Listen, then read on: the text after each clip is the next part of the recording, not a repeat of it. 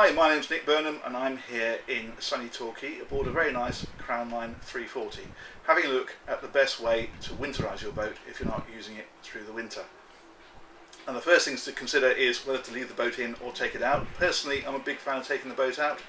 If you are leaving the boat in, however, it's worth considering doubling up your lines and adding extra fenders, because you've got a double whammy of worse weather through the winter and probably you'll be visiting the boat a bit less.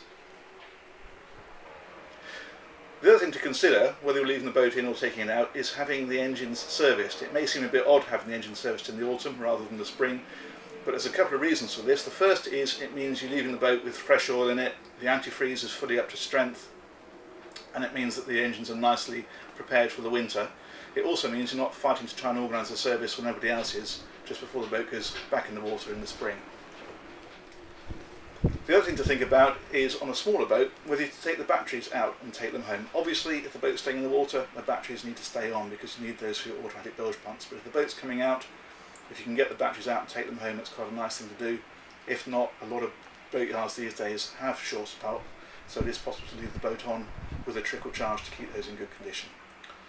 The water system on the boat is another thing that you need to prepare. Basically, in simple terms, it's simply a case of draining it down. You just turn the taps on and let the water run out. But there are a couple of elements that you need to consider. The first is your hot water calorifier. That will probably need draining, and most of them have a drain cock to allow you to do that. The other thing is your transom shower. It's an area that tends to trap water, and because it's outside, they do tend to freeze and crack very easily. So if you can take your shower head off, that's probably worth doing. Likewise, it's worth making sure that your water tank is empty and that your toilet is pumped out and drained down. You can actually put a little bit of fairy liquid or other washing up liquid through it just to keep the seals nice and moist. And contrary to that, your fuel tank wants to be completely full. The less air you've got in there, the less chance there is of moisture forming and microbes forming the dreaded diesel bug. Now, the final thing to think about with regards to mechanics is your seacocks.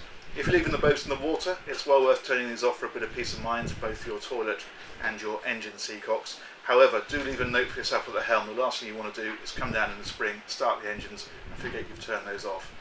If you're taking the boat out of the water, well then it's best to leave the seacocks on, because they can trap a little bit of water and that can cause problems if it freezes. If you leave them on, then they can drain out. Now, on the inside of the boat, it's all about these fellows, soft furnishings.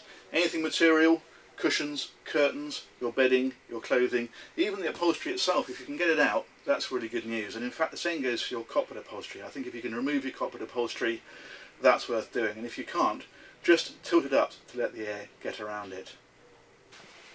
Now, the final thing to think about, especially if you are leaving your upholstery on board, is getting a little bit of warmth and dryness into the boat through the winter. A greenhouse heater on low will add a little bit of warmth, that's not a bad idea, but a dehumidifier will work well.